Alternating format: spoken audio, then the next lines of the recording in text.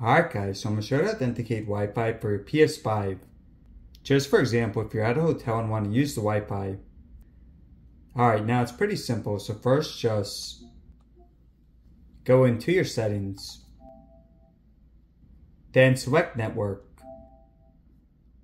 Go to settings and set up internet connection.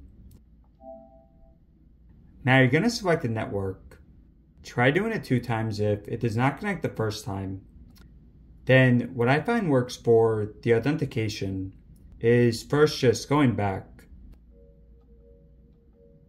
Now what you're going to have to do is open a web browser on your PS5.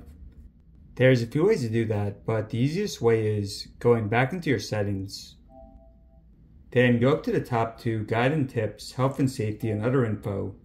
Then select Guide and Tips and User's Guide. They should bring up the internet and a sign-in page for your hotel. So from that point, put in your hotel's username and password. Hey guys, so there is to it. So hope this helped out.